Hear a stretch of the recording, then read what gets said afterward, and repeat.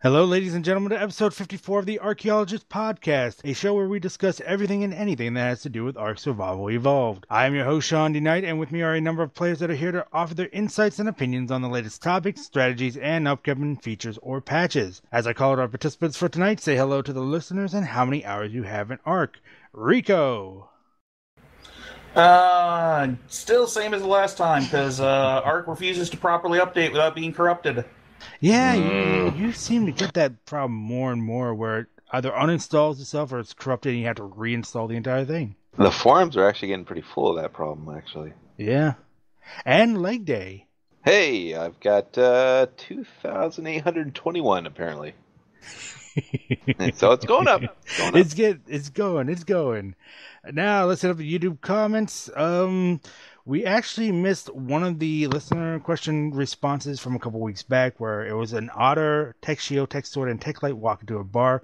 This was from Dirty Lem, who said, there oughter be plenty of punchlines, but I can't think of any. Puns. Yes, gotta love them. Last week's listener question was, what is an early game item you would like to see added to the game and why? And we had quite a few responses. LeeMan27 said, a snorkel would be nice for some early game ocean exploration, but only hold like 2 minutes or so of oxygen, and I really like that. Yeah, that's a nice idea. Yeah, especially since for the longest time you could only get oil from the ocean. Nowadays you can go to the north or the snow biome to get it, but even then for low levels, that's pretty much a tough task. Given how quickly you'll die in the snow, yeah. Yeah. Now, I wish Ulti was here because SparkWolf90 said something to lure thylicos out of the trees. Dare I say, some catnip. Oh, jeez. So I immediately replied to him saying, I hate you so much right now. And he responded, why? I'm just asking for a new chemical to be added for, or new chem to be added for early game. Those thylos are just such cute cats. Why can't there be some catnip to lure them out? Early game item, I swear. Real question. Clearly didn't listen to last week's episode. Well, he must have if he answered the question. And then Drake Vanders had several things to say. There are a few items for early game I can think of right off the bat. One, knives. In the earliest form, it would be a flint knife and could be improved to better versions with metal later on. It would function as a multi-purpose tool early game. Think of it like sharing traits with some other tools like the sickle, hatchet, and pick. When used on plants, they gather fiber more quickly, but at a lower rate than the sickle. When harvesting creatures, they give a chance at giving prime meat, even if said creature doesn't normally give prime, in addition to a small but consistent amount of hide and pelt. When used as a weapon, knives wouldn't do much damage on their own, but would inflict a nasty bleeding debuff on players. I really like this. Yeah. I would dispute the fact that they should actually be one of the more damaging weapons, but just have the lowest possible range, just on the basis of, you'd be amazed how lethal knives actually are. Yeah. I'll support this with a slight tweak. Make them throwing knives. Huh? Like Metro. I can't wait for that new Metro game. His second item, backpacks. Backpacks would be a great early game item. They wouldn't increase their carry limit. Instead, they give a weight reduction when crafting them. For example, you can make specific backpacks which reduce the weight of specific resources such as stone, wood, and metal. One such backpack could be a wood holder placed in your offhand slot, which reduces weight of wood by 20%. Another great idea, I think. I love this idea. Oh my god, this is an amazing idea. It'd be like a dino. It'd be something you carry on yourself and you could chuck down just like a dino. Yeah, we use little monkeys for weight reduction. Monkey backpacks. Yeah. But I love the idea of just having a regular backpack. Not just a backpack, but for one for specific resources. That's a great idea. And then his final one was two-handed clubs. In relation to Rico's mention of the Warhammer is some form of a two-handed heavy club, such as a bone club or simply just a crude stone hammer. I think these weapons would inflict a specific debuff, which could either slow down opponents or, like other games, make enemies hit with a hammer take more damage for a brief period of time. Two-handed weaponry. Yeah. Okay. What can I say? I like hammers. We know. You like to hammer it. It's like that guy in Game of Thrones, right? No spoilers. Sorry, I haven't watched since season 3. Spoilers. Scratch that. Spoiler alert. I should also mention I don't particularly care. And do the hate comments. I like the show. It's fun. It's just I obviously prefer the books more. And chances are we'll never see the ending for the books ever. Thank you, George R.R. Martin. Really appreciate you giving us blue balls. May God rest his soul. Oh, no, don't say that. I was going to say, what, did he die and I didn't notice? I mean, I wouldn't have cared particularly, other than his contributions to fantasy writing, which I do respect immensely. Yes. All right, moving on. Kibaniko Wolfboy reminded us of an old suggestion he had made, saying, so you know my suggestion from previous podcast was an early tier weapon, aka the shock arrow, they could add to the game. We can also see like a glider, one fiber and the other with hide, so people can jump off cliffs or bases catching long air rides. I like the idea. I do like the idea, but I think it kind of undermines some of the roles that some of the dinos are supposed to fill. Right? Yeah, like the ARKeologist, the parachute bird. But I mean, to be fair, though, it kind of goes back to the backpack thing, right? The backpack would undermine the monkey. Not necessarily, because you don't use the monkey to carry wood, stone, and all those heavy resources around. Well, I mean, it does have a weight reduction buff, doesn't it? It does, yeah. Yeah, it cuts anything you put in its inventory by half when you carry it. Mm-hmm. Okay, Basilisk Evolve said, Chum, drop it off the side of a raft and watch the feeding frenzy. Yeah, like bait. Yeah, okay. I like it, especially if you're going out fishing. That would be a good way to bring all those fish to you. Yeah. Piranhas, mostly. I finally got a fishing rod. I had to trade for it, but I have yet to go out and do some fishing because every time I pop up, people are trying to kill me. Blackfire Joe says, hey, Sean and crew, I've been giving this a lot of thought. How about a tourniquet or some sort of makeshift cast as an early game item? You can maybe gather thatch, fiber, and wood for early versions of this, but maybe later on can craft them using metal or something. We can all remember being new to the game and getting attacked by dinos or falling off a high cliff and taking damage. When you are badly injured, your health is low, and the broken bones icon appears. How cool would it be to go into a small animation of your character putting a makeshift cast on their leg, or let's say your character is badly bleeding and throws a tourniquet on their arm to prevent a bleed out. Or maybe even some sort of medical tools for PvP where if you were to get shot, you could have another tribe mate extract the bullet wound to slightly heal you. Or maybe even have a buff called Adrenaline Rush. You could take 15% less damage and increase movement speed by 15% for certain situations. Because, well, let's face it, I think as humans we would have an adrenaline rush seeing a dinosaur or being in a shootout. Just some ideas I had and wanted to know what you guys thought.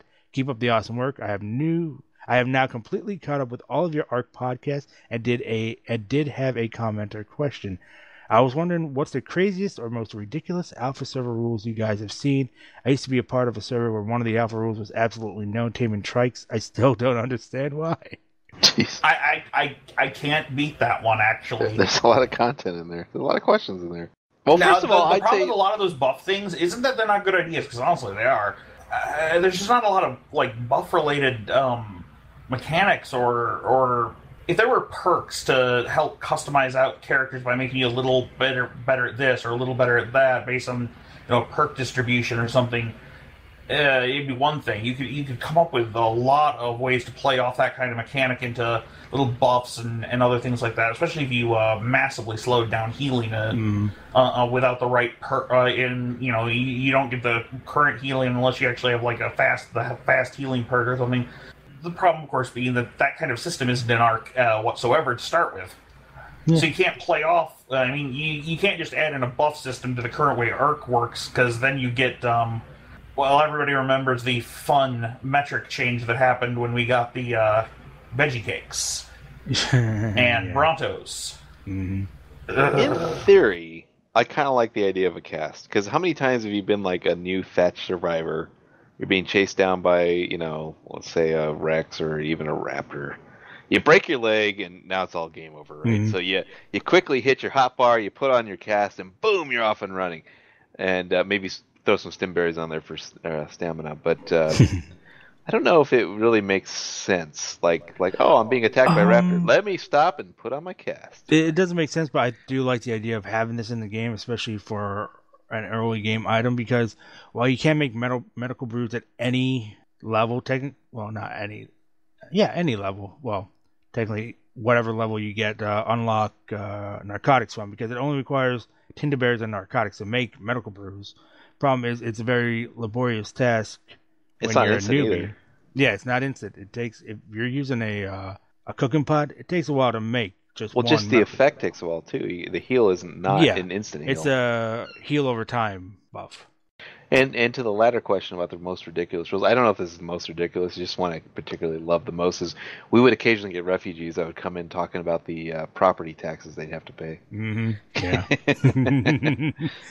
I mean, the funny part was every time anyone said anything about taxes, my libertarian sense kicked in, and I just felt this moral outrage. Tea party time. Tea party time. I mean, we've heard the standard rules where no metal structures of any kind, no turrets of any kind. Yeah, no metal structures of any kind. I mean, Jesus Christ, that's like at least really back when the Bastardos ruled 8 in the early days. There was, well, of course, certain members of the tribe never really followed the rule, but if you wanted to avoid ever getting raided by them, the best way to do it was just not move up to metal. Ha! Well, yeah, I know. What was it, Yoda and a couple of his buddies? I mean, I remember those days. Like, there was a point where I was kind of hiding my metal capabilities with stone coverings. Because when you're a metal, people kind of assume you've got certain gear that you may or may not have, right? Mm-hmm. Well, James's preferred tactic was as soon as someone had replaced their foundations with metal, but they hadn't gotten all the walls yet, that meant they probably had at least some of the materials for it. So that meant payday. So you grenade through the stone and use, usually right. I think by the time a big tribe's at that level where they can just do that easily, they don't really care about the materials that a Stone Age tribe has. That's always been kind of the balance of the whole thing. So, what do you think of the rule of no taming trikes? Was this I think it's hilarious. Why? So I don't understand. It's an early tanking dino for the most part. I literally think it was just a troll test. It's possible. They're looking for people to tame it just to be defiant, and they're like, okay, those are the crew we got to go after. All right. So Cool Dice comes back to us with his problem from last week, where he was talking about the tame limit, and says, "Me and my friend have our own private server, but it is ruined because of the tame limit, and we only have about 20 dinos each. So how does one remove the tame limit? I even killed some of my poop Rexes, and then I knocked a dodo out, and still couldn't tame." Wait a minute, what? You can't control that as a server admin? You should be able to. I'm pretty sure there's a command. Now, on PvE servers, it's a 200 tame limit. PvP is 500 tame limit per tribe, something like that at the time. I'm pretty sure there is a command. If you're the admin of the server, you should be able to change that. Though I do remember a while back where there was some kind of issue with the game where it believed tribes had already reached a tame limit when they were nowhere near to doing that. I don't know if there's any kind of resolution to it. I keep seeing on the forums that the PvEers are complaining that they're kind of running into a lot of issues that are being driven by design changes driven by the PvPers. Mm-hmm. And I'm kind of sympathetic to that. Yeah, and we will hit that later because our main topic is going to be patch 265, which brought quite a few significant changes that's right. to the meta. Solo Grip says, I think if they added a crafting station in between mortar and pestle and the chemistry bench, possibly an apothecary bench, the difference between the mortar and the chem bench is insane. Feels like for mid-game there could be room to add another option. Making spark powder and gunpowder and mortars until you can get a chemistry bench is insanely tedious and time-consuming. Not essential by any means, but it would be a nice quality of life improvement. Give it up, my dudes. What about a horse as a chem bench, isn't it? Yes. So maybe they should buff and quite effective, actually. However, I will say this: it isn't any faster than it isn't any faster than a mortar and pestle.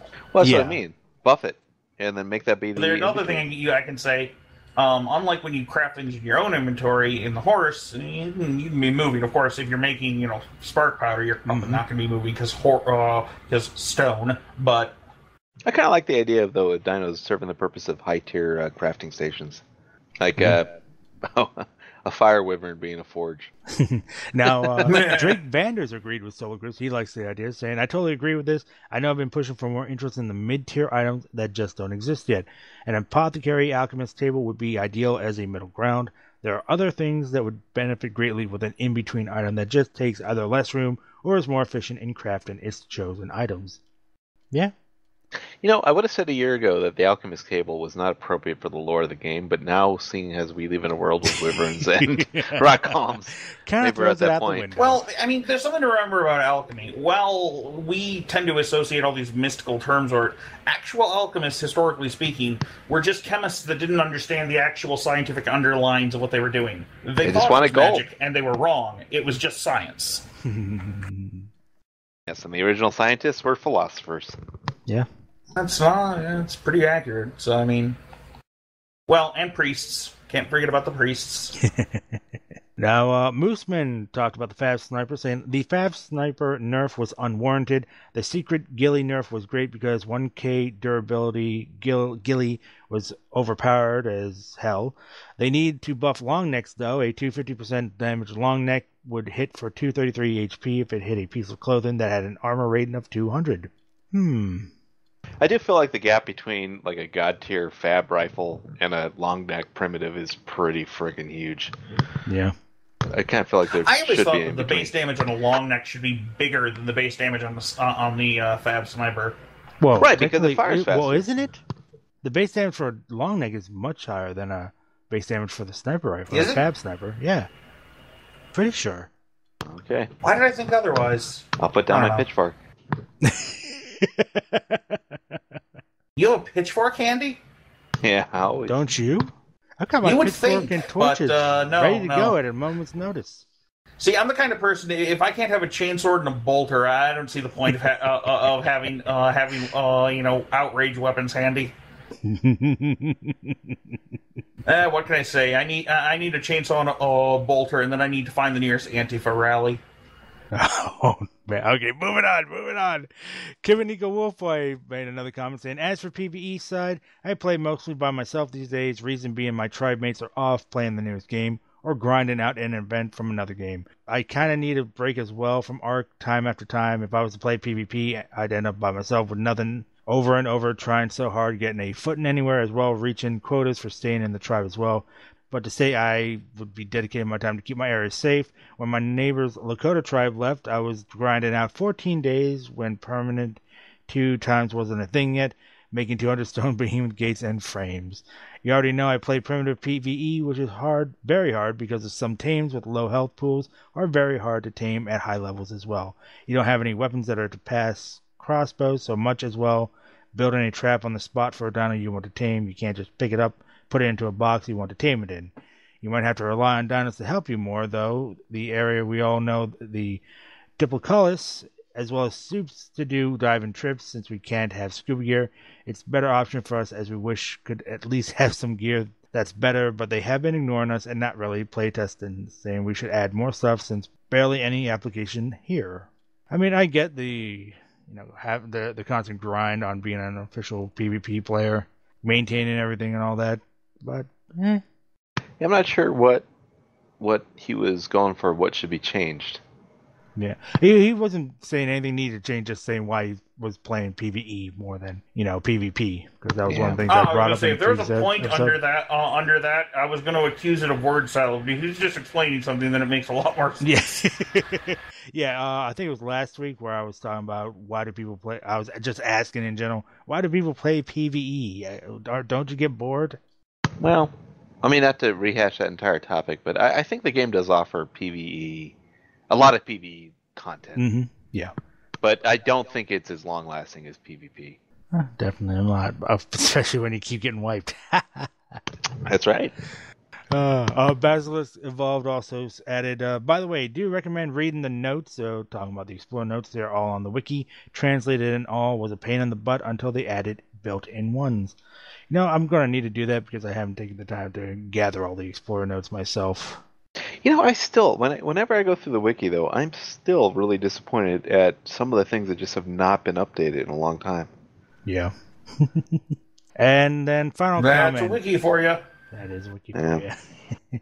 Final comment is from Twisted Puppet. He said, did that Starborn guy not read any of the announcements about the new servers? Legacy will be locked off, i.e. you won't be able to transfer anything from Legacy to the new servers. New servers are a fresh start like the wipe many of us ask for. Dude doesn't know how to pay attention sometimes. Him and the rest of his tribe also don't understand that Wildcard doesn't give two shakes of a leg expletive. about legacy. That's why they're abandoning those servers upon launch and letting the dupers run wild. All focus is now on the new servers. Legacy will be left to rot after launch. Starborn's tribe is also responsible for the existence of the Exodia Rexes, aka God Rexes, so they have no room to be talking about cheating. I believe this was in regards to what tribe was it? Legacy last week, where a bunch of videos are. I almost want to revisit the question about, hey, whether we're planning to go play on Legacy or new service, because my opinion is slowly evolving over time. Because I really was, I think Wildcard kind of had a PR misstep here, because right now the perception is Legacy, as I kind of said, was going to be a problem in previous podcasts, is being perceived as kind of like the second-class citizens of Ark. And the new servers don't even exist yet. They don't even exist yet. Yeah. All it really is a new cluster, and it's a new cluster that's going to be infested with the exact same problems within a couple of weeks. Yeah, and people seem to think that Wildcard is going to just drop Legacy. No, because Wildcard said that we're getting the DDoS protection and all the new stuff that the new servers will get when they're launched.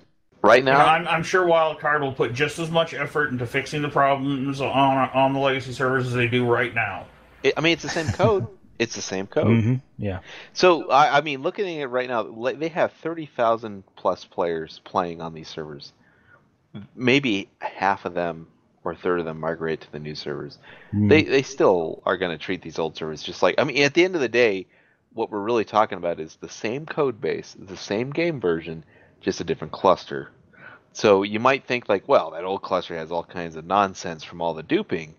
My prediction, again, going back to previous podcasts, is going to be it's going to happen on the new cluster. Mm-hmm. So what I'm really hoping is that at some point in the future there's a merge. Maybe 3 months, 6 months from now. I can't predict when it's going to be, but they'll merge it back in. Yeah.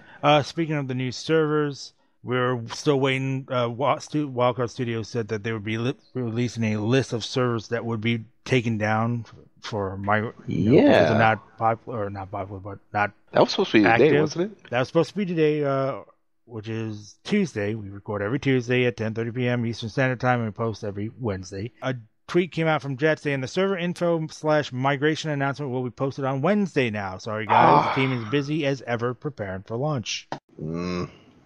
Wildcard sense of time. I'd love to know if any of the old servers we used to romp around on are on that list or not. Probably. I wouldn't be surprised to see 732. I would not be surprised to see 732 on that list. Yeah, I've not seen it with a population higher than 2 or 3 lately. Yep. Now, speaking of things being pushed back, the console PC dedicated servers patch update was pushed out for the PlayStation 4. When an Xbox player asked about the Xbox, Jat simply said it's been pushed back to September, and this is because they have to do some additional stuff for Microsoft in order for it to happen. Common problem with console releases, you're kind of subjected to the release cycles of the console platform. Yeah, so sorry Xbox guys, you're going to have to wait for those console PC dedicated servers. Now, somebody we might know posted on the Reddit forums by the name of Lieutenant Colonel, making a suggestion: re-enable autoguns on land-based platform dinos. Holy crap, I forgot I posted this. Holy crap, that's right, I did post a thing. And you wrote, it's been several months since this controversial change. While I think it's helped the game balance overall, I'd like to see this feature return for land dinos. As of right now, all platform dinos are used for is building a box on their back to protect the driver to tank turrets. I think this has resulted in a pre-born game meta. Make Brontos great again. Holy crap! I really need to pay more attention to your sheet of links. So where I was going with this was just that whenever I watch a lot of Ark on Twitch, and whenever platform dinos are called into battle, all the Megatribe battles, it's literally just a Bronto with a cube and a pillar on its back. Yeah. I mean, that's pretty freaking boring. I want to see Bronos with, like, bases and weaponry and turrets and all kinds of stuff. When it's just, like, literally a blank platform and a box. I don't think you could do anything more boring than that. But, I mean, that's the meta. I mean, there's no reason to do it otherwise than that. Yeah, they're just there for tanking and nothing else. Exactly. We want proper siege weapons. I mean, you look at Lord of the Rings, where they brought in the big Oliphants, and they had all these guys, or they had like a siege tower one with guys shooting arrows from it and things like that. You want stuff like that, being right. the Brontos and Parasaurs. Exactly. But yeah, I think it's kind of time to bring back the turrets onto platform titles, at least for land-based titles. I'd still love to see them for Quetzals again. Totally. I mean, I realize that Quetzal platforms with autoguns was a lot of fun, but I totally get why they got rid of them. Yeah, but I do think that there needs to be a limit of how many turrets you can have on a platform. Fair enough. Maybe 4. I put up with that. Yeah. I can see 4. Although I'd like it to be 6 personally, just because coverage. Yes, that's a good point. Now, Caligula QC asked, what is a typical life in a Megatribe on official?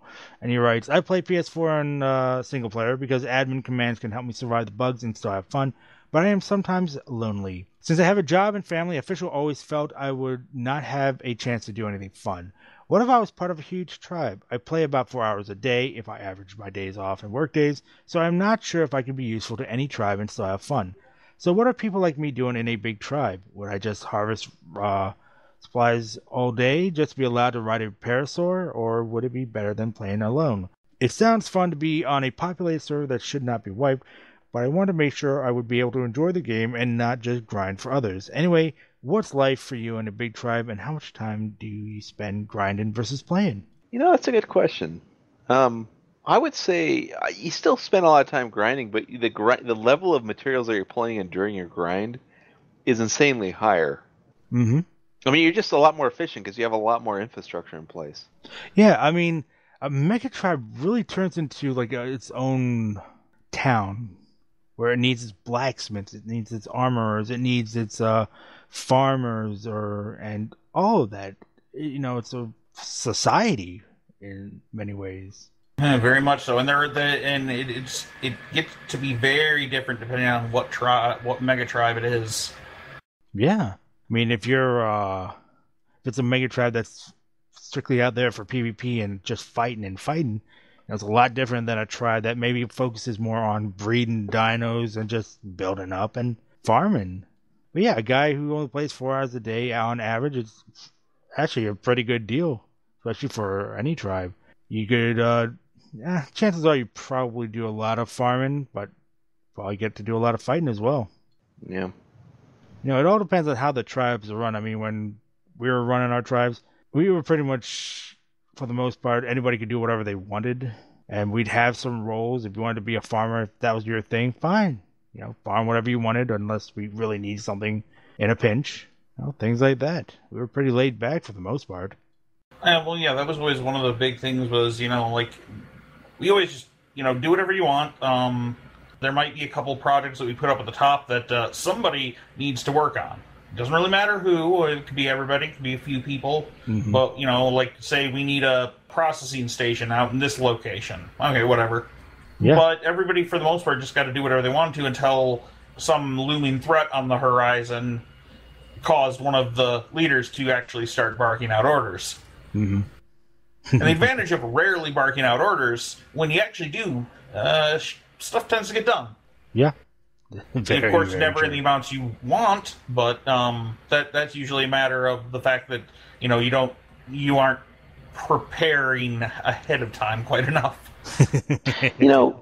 Just to do a little Frozen Throne inside baseball, one of the things that I always found kind of interesting in hindsight was that there were certain people that really wanted the structure of you are the farmer, you are the breeder. And there were other people that just kind of wanted to do their own thing. And it was really super hard to find a good balance between that. Well, that was the thing. We had the structure, but you didn't have to exactly follow it. You could still do whatever you wanted. It's just some people were really busy undermining the entire thing because they wanted to either take it over or just destroy it. I think some people really want super hard structure and some people want super not structure. Well, those two extremes you'll never make happy, unfortunately. That's right. I still remember at one point just saying to somebody, look, there are certain things you want that if I'm constantly telling you why we're not doing them, maybe you should take that as a hint. Yeah.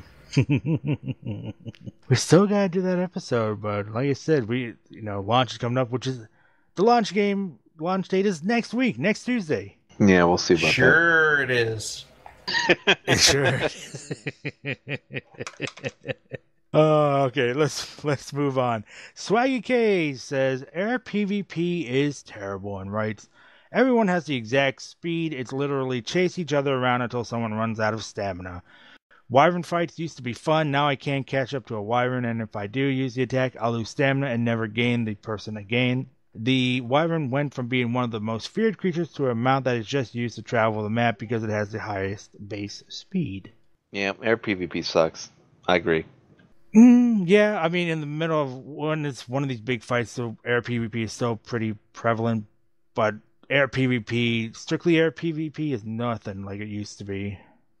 I mean, the concept is good. The dinos that support it are good. It's just the engine, the lagginess, it just doesn't quite gel. Yeah.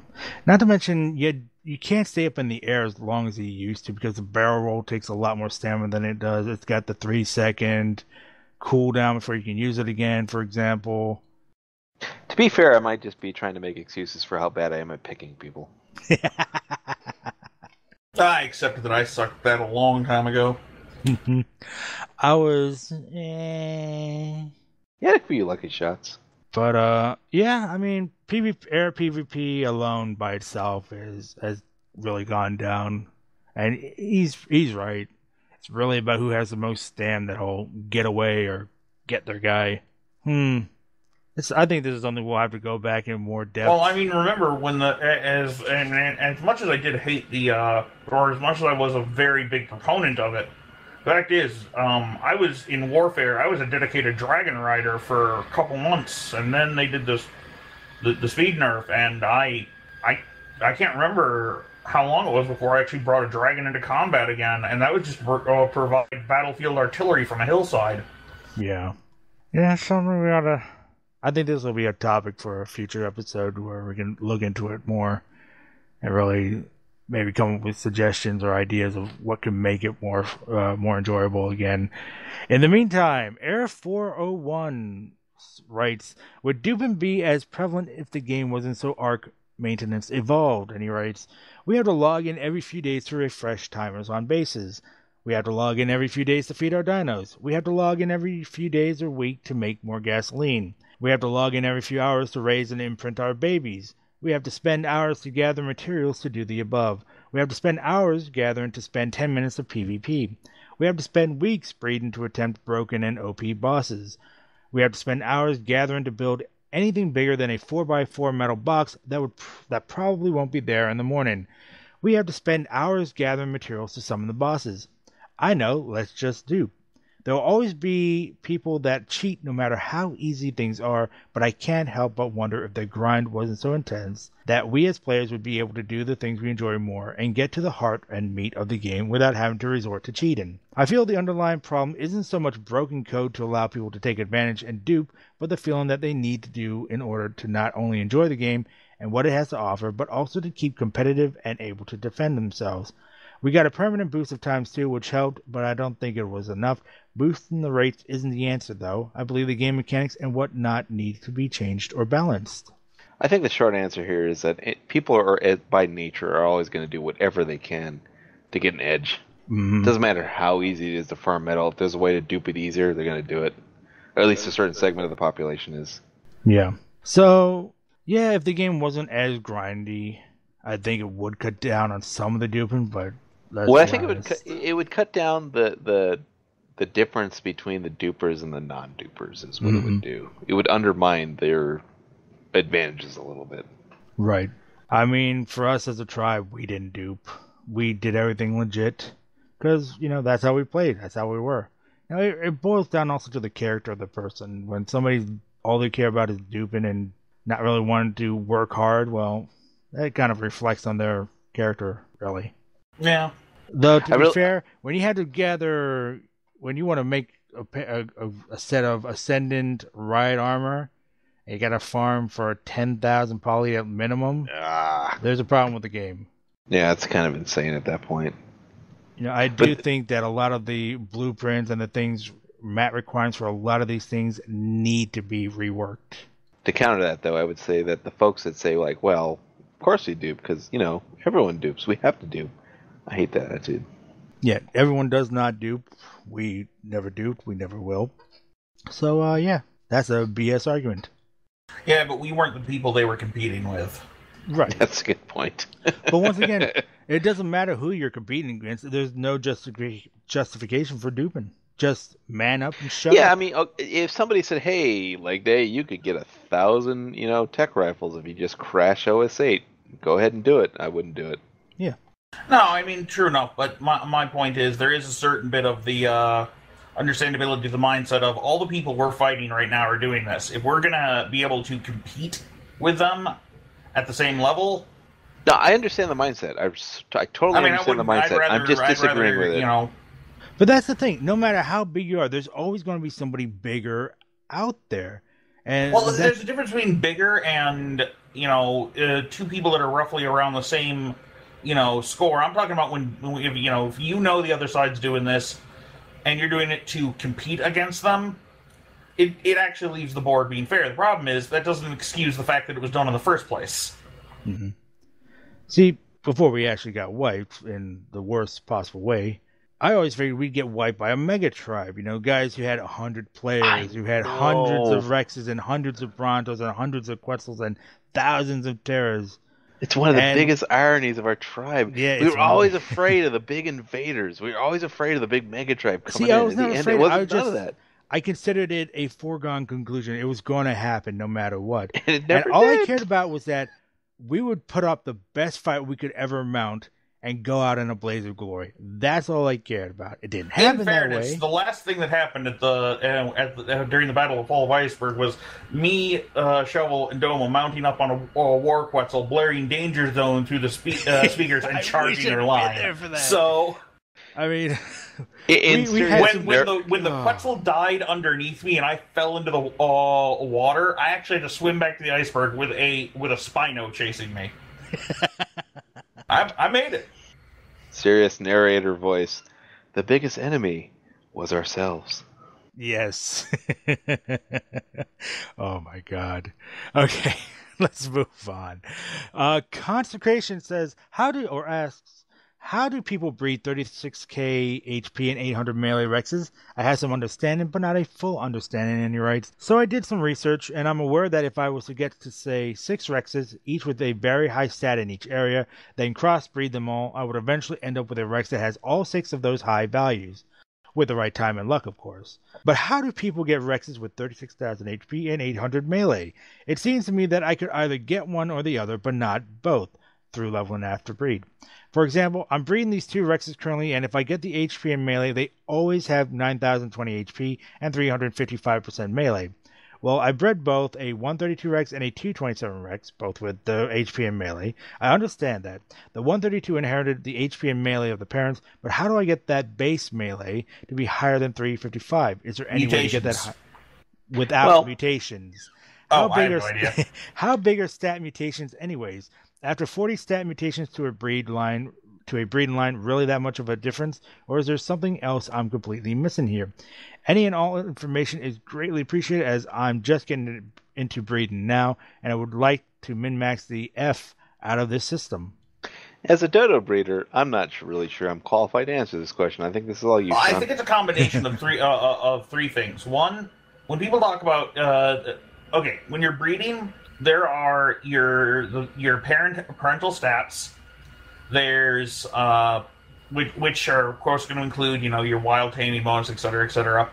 Then you get your imprinting bonus, which of course doesn't actually breed through, but if your 357 Rex always gets the same 40 points or whatever it is from a full imprinting, then if you full imprint the babies, you'll end up with that same overhead each time.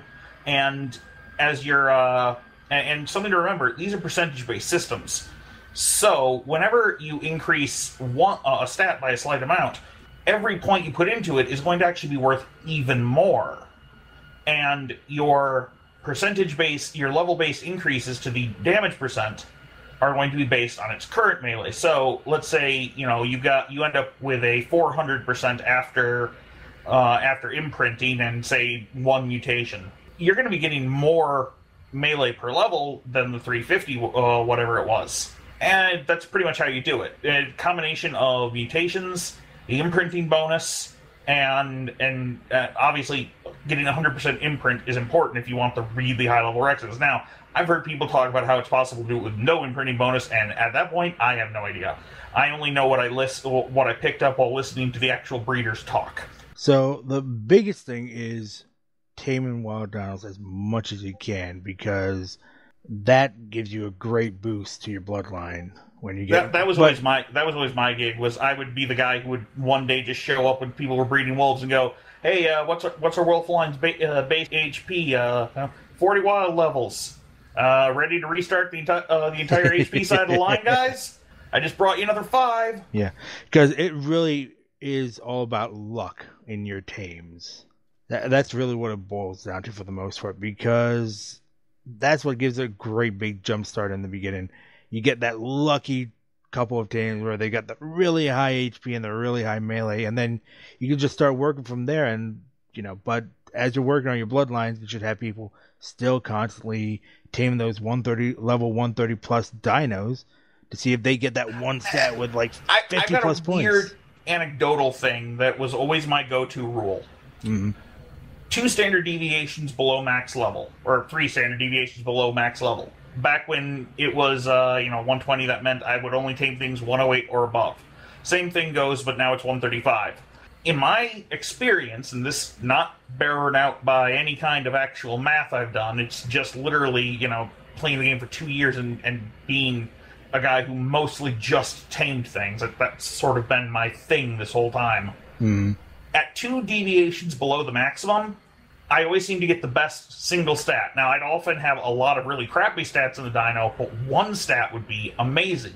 If I went for a higher level, and closer to max, I'd get a more even distribution, which was great for overall use, but when you're trying to contribute to a breeding line, it doesn't matter if every single stat but 1 is crap, if that 1 is freaking awesome.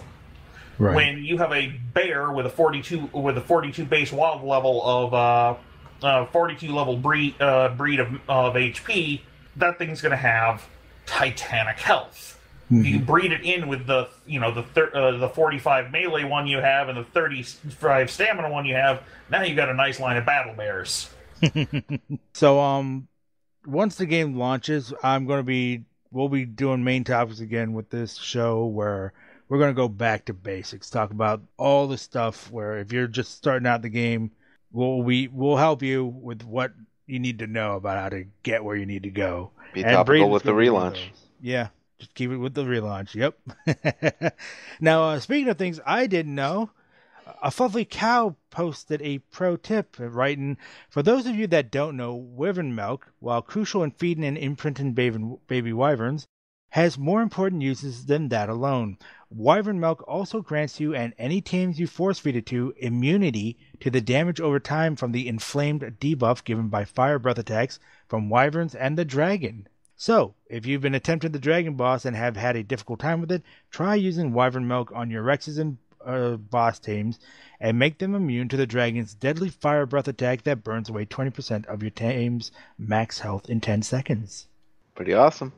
Did not know that. And we had been messing around with wyvern milk when it first came out. We were making food recipes with it at one point. Because why not? Because why not? But yeah, I never knew this. But then again, I never thought to force feed it to a dino either. I didn't even know you could force feed it to a dino. Yeah, especially now when you can't seem to force feed anything down their throats anymore. But yeah. If I ever get to do a Dragon Boss again, I will definitely make sure I have some wyvern milk for the fight. Now, I believe it was last week's patch where the Beehive was given slots, no longer made unlimited honey. And Uju wrote, I used to have plenty of honey, so I made once a week the sweet veggie cakes for my snails. The hive was up to 200 or something slots full. 2 days ago, I removed all honey to add some more stacks of rare flowers, and today there were only 4 honey pots inside, already half spoiled, and obviously honey production stopped when the 8 slots were full. Why is that? And how can I get again more honey? It is already a hassle to feed those snails, but if I can make only 2 cakes at a time, it will be too much. There was a dev response from Panda saying the slot limit on a vanilla beehive is 45 slots and will stop producing once it reaches full until there is a free slot. Not happy with that. Wow, that's a pretty big reduction. I don't have enough experience to comment on it, to be honest. Well, it's 2 honey per veggie cake. So, I mean, it was already a pain to make veggie cakes when the beehives didn't really have a limit to how much honey they can make. Now, limited to 45 per hive. That's what, 20-something veggie cakes right there per hive? Well, how much of a difference do the veggie cakes make in the current meta for, like... Oh, they're still very important, especially for PvP. So maybe this is the dev attempt to reduce that. Yeah, which we'll go into the main topics pretty soon. We got just one more. And that is Sony will not have cross-console play for Ark Survival Evolved.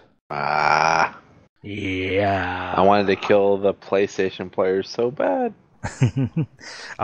This information came from Wildcard co-founder Jeremy Stiglitz, who said that cross-play between PlayStation 4 and Xbox One systems is working internally, but that Sony won't allow it in the public release of the game. Now, I can see why they wouldn't.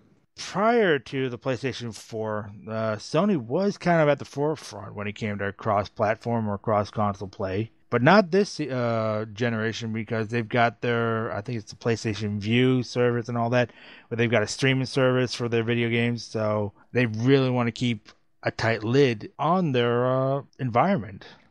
They want some walled gardens around their gaming ecosystem. Yeah, for the most part. It's a real shame because they're going to miss out. But then again...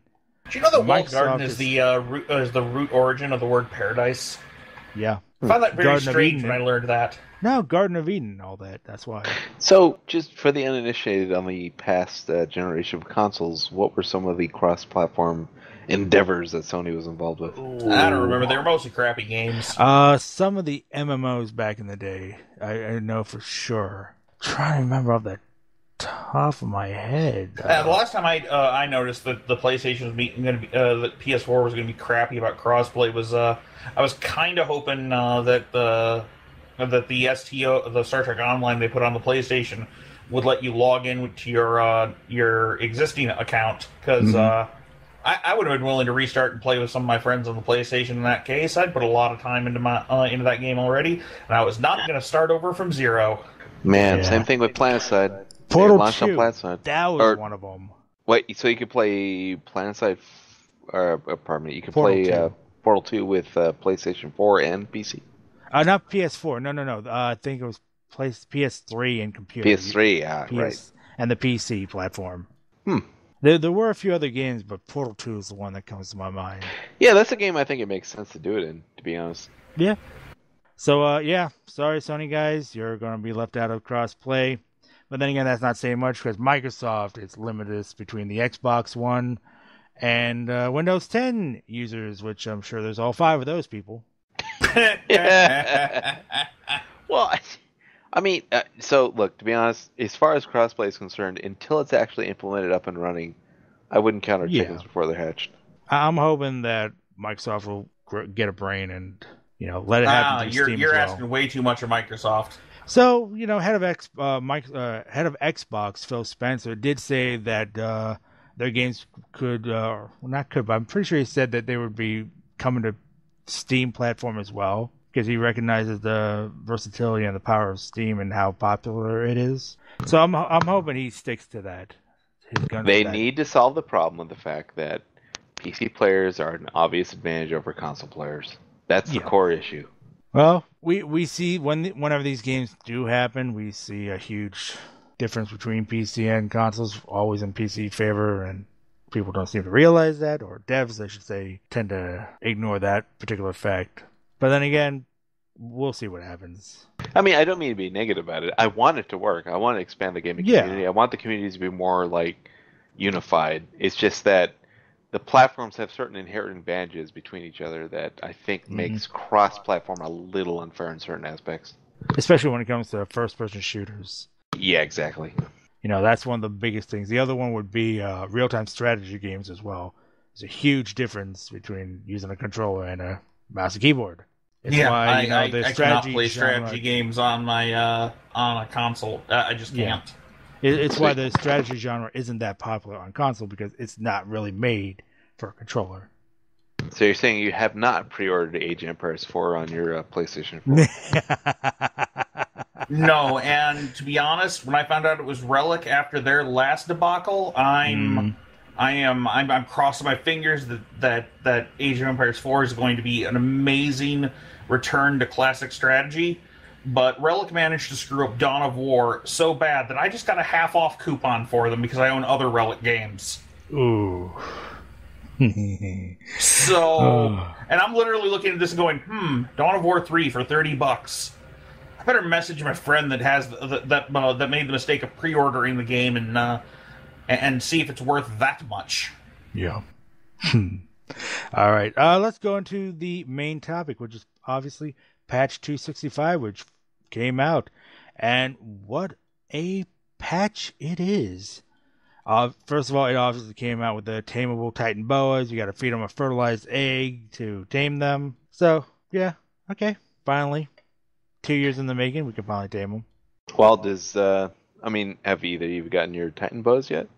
No. Do I look like I have dinos to get fertilized eggs? What about that giant wyvern pen you got?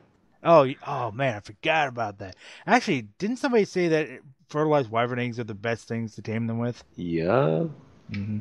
You do realize that you can't mate wyverns. So just going back to my previous comments and other podcasts, I'm personally still surprised that they made them tameable characters based on how they said that would probably never happen. Yeah. Yeah, that's true. I guess they finally figured it out, or they were just BSing because they didn't want people to tame snakes. I do love how, like, in patch notes of, like, there's probably 30 or 40 things listed in those patch notes, but it's snakes that we're all kind of obsessed about. Yep. Now, there were some new server options added as well. The first one, forced respawn of wild dinos on server restart. This is enabled by default on official servers. This will force weekly respawns of dinos on all servers to prevent certain dino types, like the Basilo and Spino, from becoming depopulated on long-running servers. Okay. Okay. It's going to make my life a little harder in certain respects, but I'll talk about that at some other point. Another new server option, tribe size and alliance size limits. The new tribe member limit is defaulted to 70 players, and the new alliance per tribe limit is defaulted to 10 on official servers. Note, values may be off by 1, so just pick your number and then add 1 to it. So I want to say at our height, we were probably pushing 70, weren't we? 70 players active? Not active, but just members. Oh, just members. Yeah, on the roster, though. On the roster, yeah, because we really didn't clean out the roster because people would come and go all the time, or people would just stop playing, but we figured they might come back. So we had a lot of people in the roster, but at most, we hit, 20 active players? Yeah, at any given time, it's probably, at the peak time, it's probably 20 players. Yeah. At the peak. Now, but yeah, there might have been 30 active, 20 like at the peak in channel, and maybe there are 50 members overall. Yeah. Now, here's one of the biggest changes this patch has brought. Platform saddles are now limited to a maximum of 40 saddles per tribe.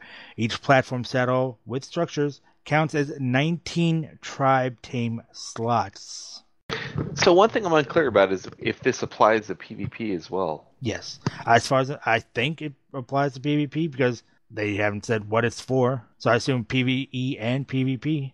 Well, it'll help the lag. So, yeah, I don't know.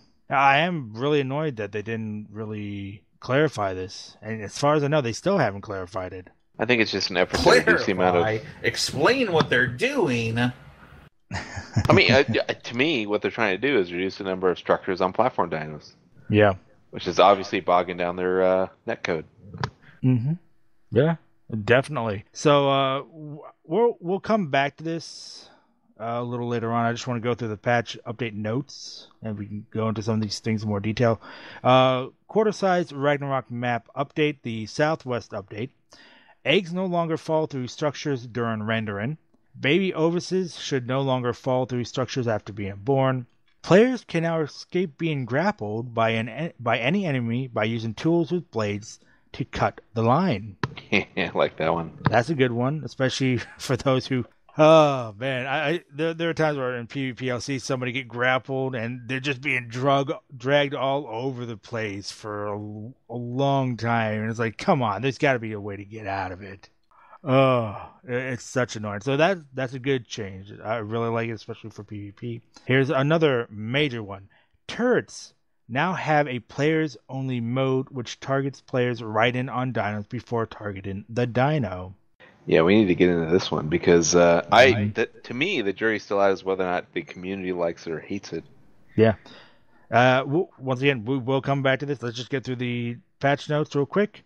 Crops can now be fertilized by pressing E on them instead of having to open the inventory. Love that. Awesome. Really love that. Hatching and gestation progress bars now include countdown timers as well as percentages, finally. The structure limit is now properly indicated to the player once the limit is reached. Containers and structure inventories now indicate how many slots are full without having to open them. Definitely love this little change. I can just go up to any container or structure and it'll say, 30 out of 45 slots filled or 45 out of 45, so I know which one's already filled. I'm assuming that only works for friendlies, though. Yeah, I think. Actually, I haven't tried looking at an enemy. I'm going to have to check this later. Corrected the spelling of Pulmonus Scorpius. Good for them. Finally. Literally unplayable till they did that. It was misspelled? I never even noticed it, to be honest. Now here's another one. Pump action shotgun pellets per shot increase from 10 to 12. 20% damage increase on full hit. Initial spread decrease from 10 to 7.5. And max cone size at full range decrease from 100 to 75 degrees. Shotgun buff. I love a shotgun buff. It definitely needs some buffing. Decrease the stun on humans from shock and trank darts from 5 seconds to 2 seconds. Not too happy about that one. I'd rather have the full 5 seconds when you knock somebody out with a shock dart. Depends if you're shooting or being shot at. True.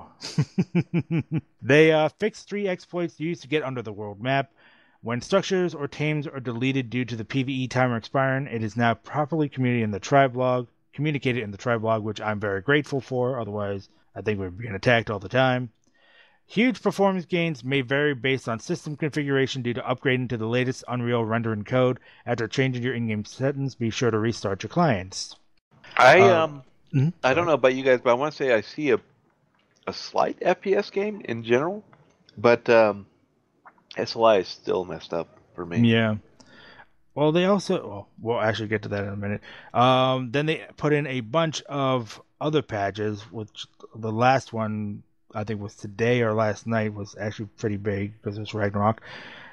265.1 fixed a renderer crash and further increased render thread / options performance. 265.14 fixed an issue with clients disconnecting when in large bases, requires server update. 265.16 fixed some client-side third-person issues, made third-person camera allowed by default on dedicated servers using the setting allow third-person player. So, you can use third-person camera now in the official servers. Yeah, that's actually super weird. Have you guys played with that one yet? So, no. I noticed a major problem with when I was riding on flyers, or specifically a Pteranodon, because I have a low-level one that I've been hiding for a while now. And it was just janky and jaggy when I would move side to side or move forward. And man, it was pretty bad. Classic third-person cam code problem. Yeah. But what do you think about having third-person mode? I think it's appropriate. PvP? I mean, it's appropriate for the genre of game that we're playing here, but it does make it feel a little bit like DayZ. But hey, DayZ's survival. See, my problem is that it gives a huge tactical advantage for those who decide to utilize the third-person mode in a fight. As long as we all have it. Yeah, but I hate fighting in third-person mode. I prefer first-person mode. And then when I'm, not any danger of being shot at. If I'm around a corner, I quick go into selfie camera mode or whatever they call it to quickly look around. But being able to fight in third-person mode, that gives you a huge advantage over somebody who decides to just strictly play in first person. I will say this, on most of the streams I've been watching, they're still primarily playing in first. Mm-hmm. Yeah. Habits are probably hard to break. The game's probably got to be real disorienting now. Well, that and they probably don't even know that third-person mode has been put in, because even I didn't really know until I was going through the patch notes, and even then, you still don't really know it's there. I had to Google how to enable it. Well, how do you enable it? You scroll out on your mouse. Easy peasy. Now, 265... So just like when you go to third person on a dino. Yeah. Yeah. Which is weird.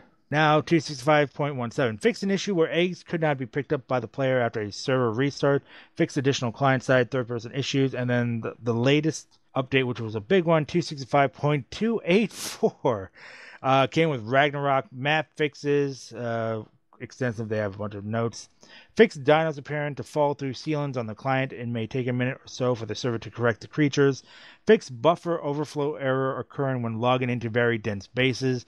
Fix certain values being edited that allowed unintended visual changes to be made to the INI files. Review and changes made to graphical presets. Fix an issue where players would fall through ceilings when logged out on top of them. Finally. I hope. They say, yes. Fixed an issue where binding E to the middle mouse button wouldn't function properly. Fixed eggs falling through structures for real this time, they added. Sure. Fixed Rex saddle positioning in the die user interface screen. Fixed the industrial cooker and beer barrel from accepting fertilizer due to crop plot change, which I still don't get how that happens in the first place. Fixed a visual issue where the Megalosaurus would appear to be sleeping instead of unconscious. Added swing delay to the electric prod. Fixed issue where canvases were not able to be placed on the refrigerator. Fixed a visual issue where the player in inventory would appear as a silhouette. Improved collision on large hatch frame. And finally allowed the die UI to stay open after jumping to paint. So, let's focus on the new changes to the that'll affect the PvP meta. Now, let's talk about the big one. Turret mode. Now finally working.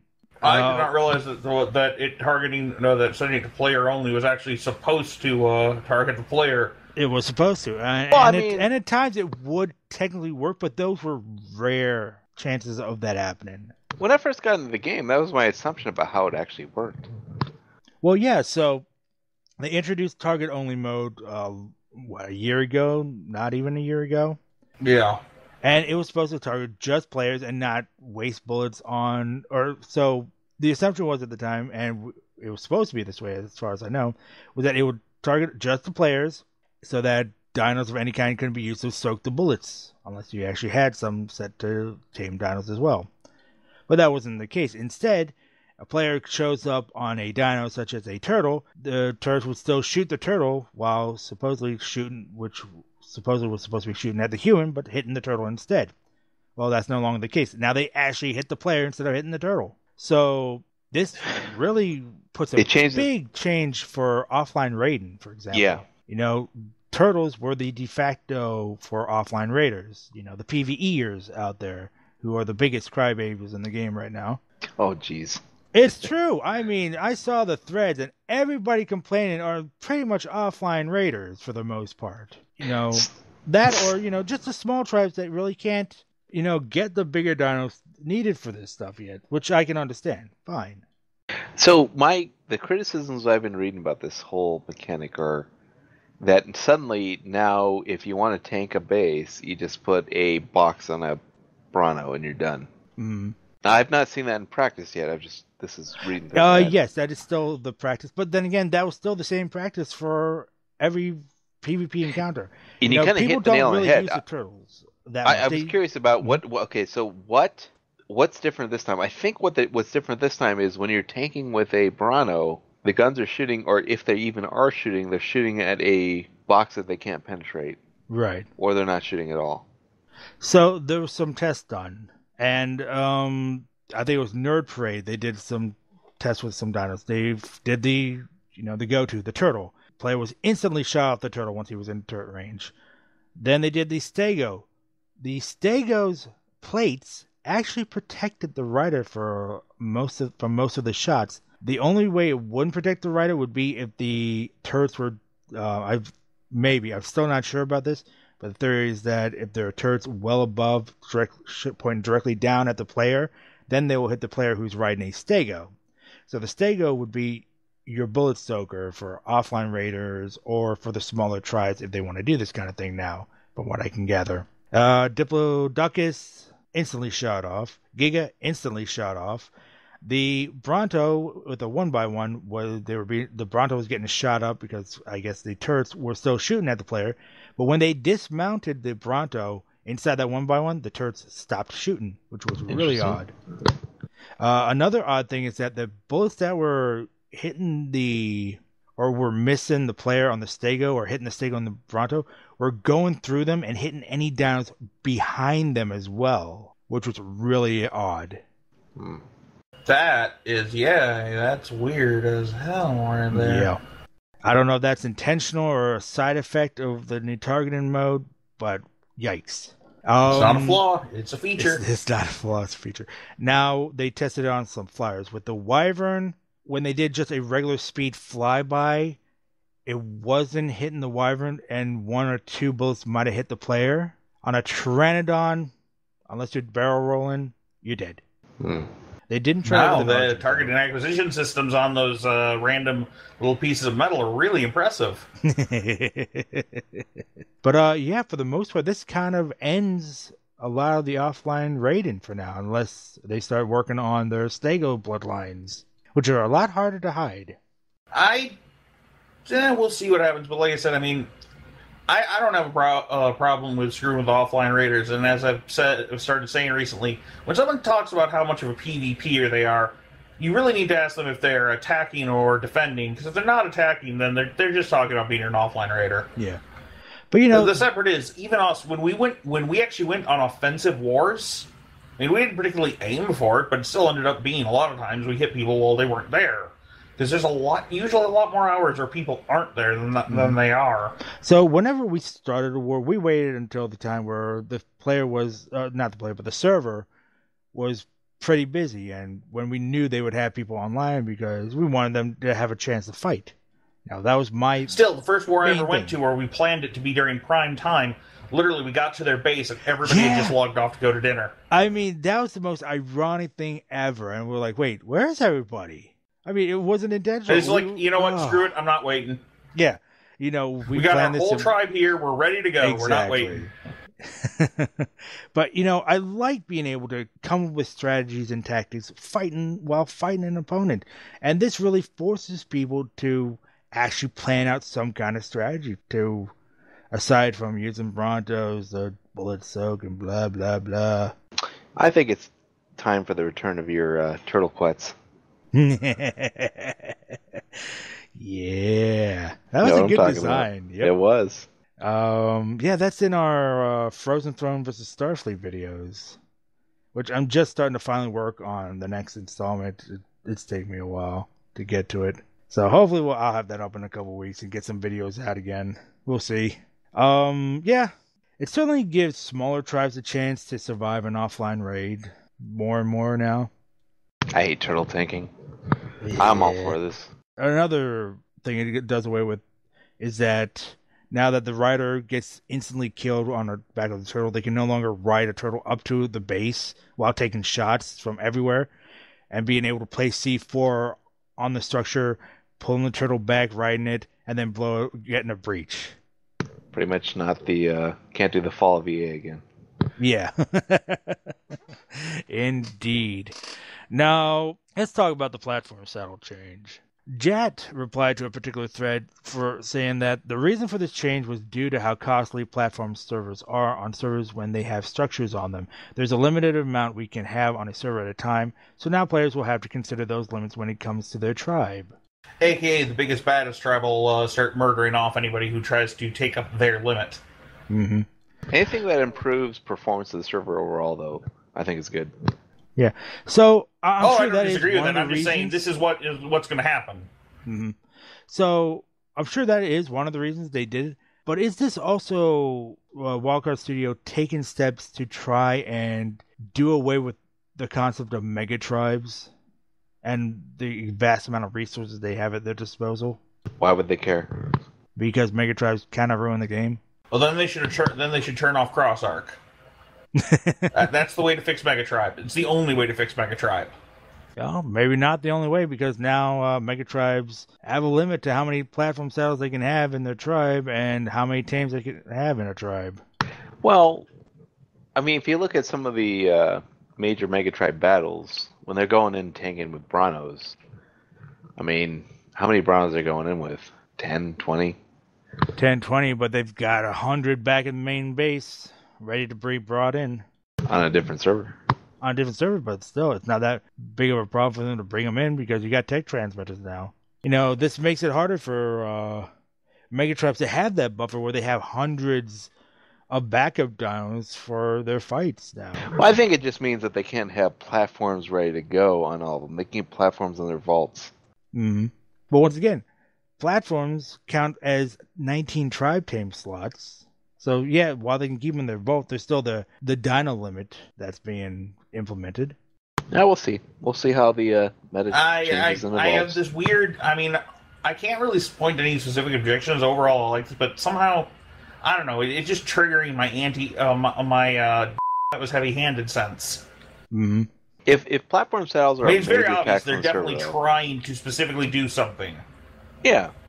I mean, if they're looking at the metrics and they're saying, hey, platform styles are taking up like 80% of our CPU cycles, and we got other survivors trying to roll around and do things. Right. And and most of the platform styles, let's be honest, are just sitting on the back of dinos, not moving. I mean, that might be a problem.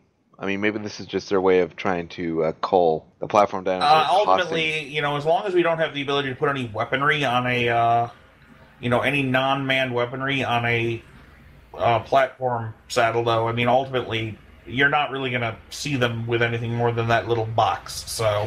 I don't know. There was a really smart Redditor who suggested that they might return autoguns. Yeah. It was a post I think we saw earlier. I don't know. I've heard that so many times before. I wouldn't really say it's a very original observation. But yeah. So let me go back to it. The Megatribe thing, because I'm really hung up on this, and I do think Wildcard Studio is looking to do away with Megatribes, because you have all these smaller tribes, as we were talking about earlier when it came to duping. Well, their reason for duping is that, well, we can't take on a Megatribe because you got all this stuff, and we don't want to be, well, so I'm adding this in, we don't want to be a man and go out with a blaze of glory or fight to the death. We got to cheat to win. I mean, if we had that, I stand by my statement. If you want to fix the Megatribe problem, just turn off Cross Arc. But Cross Arc problem solved. See, I don't think that's going to fix the issue, because that kind of hurts the game itself, because Cross Arc is, a part of the game now, and it's really... Yeah, well, all you're going to do at best is slow them down. Slow them down a little. Now you're going to increase the likelihood of seeing server lockouts as a tactic, and all kinds of other mean, nasty, very not nice tactics. I mean, personally, I think they're busy enough just trying to fix issues than to have to deal with, like, hey, let's reshape the political landscape of Ark with game mechanics. Like, I don't know. Like, I just don't think they're the type to get into it.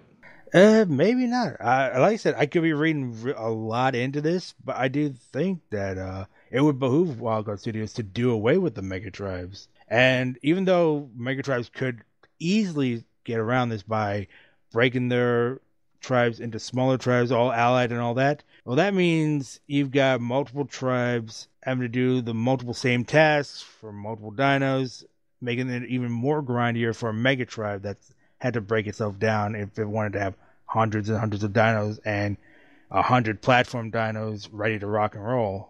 Well, at the risk of opening a Pandora's box here and revisiting an old topic, what's the definition of a Megatribe at this point? Like, how do they define that?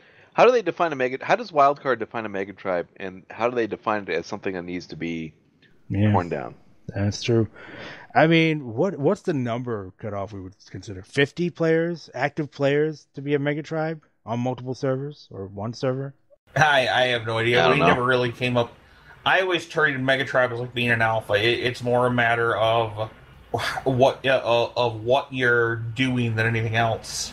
See, alpha tribes I consider to essentially be a small tribe of 25, 30, maybe 40 players active, controlling one server or maybe 2 or 3 servers.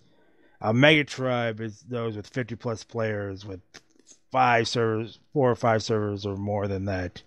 I mean, we know we've come across Megatribes where they boast 200 active players, and it's like, yikes. Yeah. That's what's crazy when you realize that those kind of things exist. Yep. So yeah, I mean, once again, I could be reading too much into this. I'd like to know what everybody else thinks as well, and whether or not Megatribes need to go, or at least be hindered in such a way that they're not can have as much of an impact as they have prior to now. Now, it'd be nice to be able to have tribes fight on even terms for the most part, and have to rely on tactics and strategy. That's always been my thing. You know, tactics and strategies will win the day, and sheer stubbornness too. It's hard to do that though without limiting player freedom. Yeah, I mean that's a good point.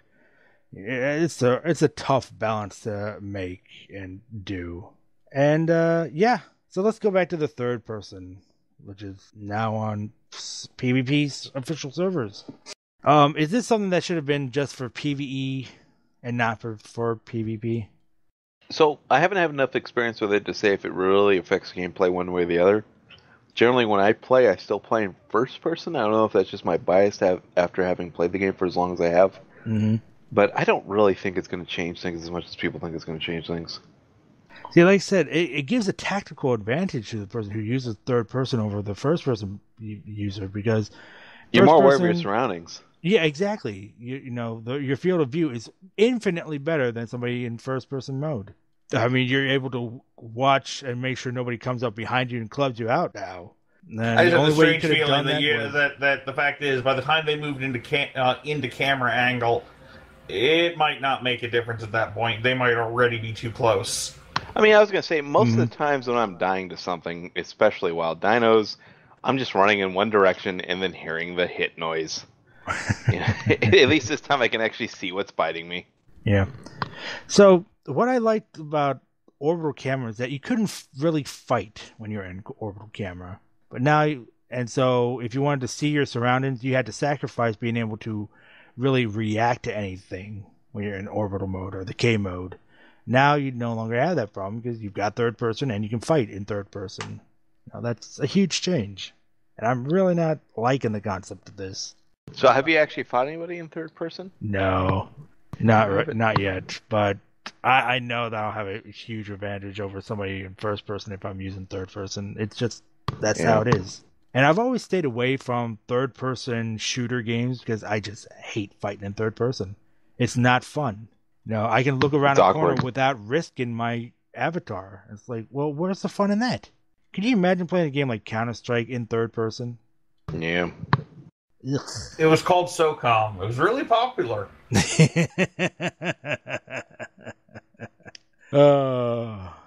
Yeah. I don't know. A lot of big changes. I play a lot of third person and a lot of first person games, so I'm used to both. I just remember, I just had something popped through my head though. Back in Morrowind, where you could very much tell that the third person animations were an afterthought. The feet never quite touched the ground properly. Yeah. I'll say this. If I'm in first person and I cannot look down and see my character's body, it bothers me so much more than third person ever does. Yeah. So does it bother you that when you're holding your gun in front of your face that it's not like, your eyeball's effectively at chest level? Yes, actually, I'm constantly irritated by that kind of thing, but I just learned to live with it.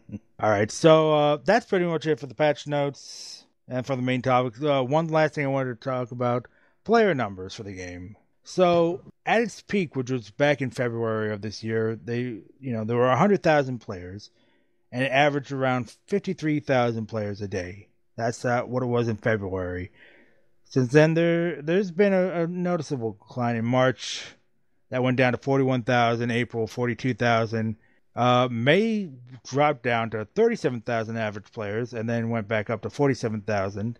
But in July, dropped down to 41,000 average players, and now in the last 30 days, 35,000 players are still playing Ark Survival Evolved, with a peak of 55,000 at times. So to white knight a little bit for wildcard, I still think those numbers are absolutely freaking amazing for as old as this game is. But it's no longer in the top 10 played games. Steam. It dropped. I blame wildcard for the PR disaster that's this legacy server announcement. Mm-hmm. If they had just stayed, if they just stayed quiet about it, the community would have been like up in arms. They'd been like, "What are you gonna do, wildcard? What are you gonna do? Are you gonna do this? Are you gonna do that?" And there would have been all kinds of rage posts on Reddit. But I don't think the population damage would have been as severe if they had just stayed quiet about it. Maybe until a week before it happened.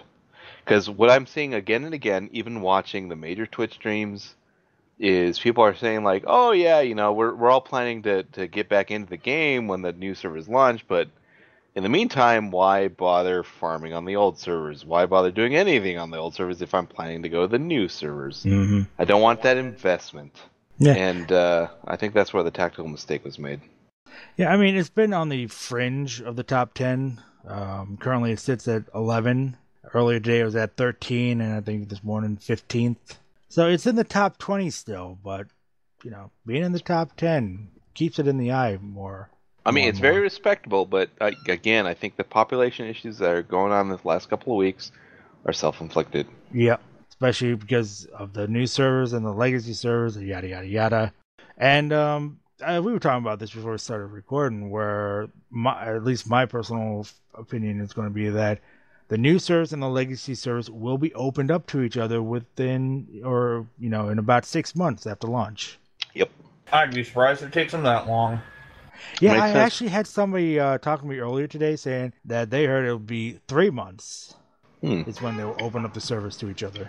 Inside info or just speculation? They said it was inside information, but didn't sound that convincing. I mean, intuitively, that sounds about right. Mm-hmm. I don't know. I think 3 months would be remember too how they surprised us with how quickly they opened up Scorched. Yeah, how quickly was it when the game... Was it 2 months? It went from us being able... I mean, when it first came out, we could transfer stuff off Scorched all we wanted to, but, Just the players. And then just out of nowhere, we just could start transferring fully back and forth. Mm-hmm. Yeah. I can't remember. And then everything got real crazy for a while. Yeah, I want to say 2 or 3 months. So, yeah, maybe there is something to the 3-month theory that they'll open up transfers between new and legacy servers. But, then if people are thinking this, it would behoove the tribes on the legacy servers to stay on the legacy servers and keep working on their bloodlines and bases, because they've got a huge advantage right now. I think a lot of those bloodlines are going to be stolen by smaller tribes. Time for me to start looking for those nice middle bases that have run down. Yeah. So, yeah, obviously a decline in players. Yeah, decline in players, not surprising. Still pretty good. I mean, a lot of games wish they had that many people playing their games right now. Yeah, Ark's had a really great run. Oh, yeah. It's too bad that their monetization strategy, though, involves upfront purchases. I really wish there was a way to continually fund the development of this game beyond just initial purchase. Mm-hmm. I just find it weird that Football Manager 2017 is ahead of Ark Survival Evolved when it comes to player counts. That's just so weird. Amazing? Really? Yeah. That's hysterical. It's in the top 10. It's actually in 10th place right now. So here's the top 10 from 1 to 10. Dota 2, obviously. Then PlayerUnknown's Battleground is pushed ahead of Counter-Strike, which is now in 3rd place. H1Z1, Grand Theft Auto 5, Team Fortress 2, Path of Exile, surprisingly, is in there. Warframe, Tom Clancy's Rainbow Six Siege, Football Manager, and then Ark Survival Evolved. And after that is Payday 2, Civilization 5. Oh, wow. Yeah. But Rust, they're down to a pithy 13,000 as I'm looking at it right now, but it's 1:30 in the morning Eastern Standard Time on a Wednesday. We started recording this a little late. Well, I'm proud of Path of Exile. Yeah. Elder Scrolls 5, Skyrim is... I mean, look at some of the competitors to Ark 2. Like, Conan and Dark and Light. Those games are really doing good, but they're still not on the same level. Yeah, I don't. Where's?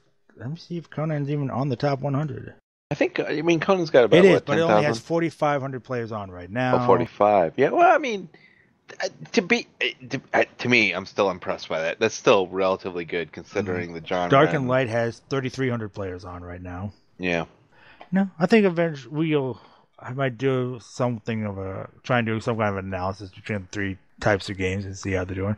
Black Desert Online. What is that? Is that another? That's a sandbox as well, right? Yep. I think it's a MMO RPG.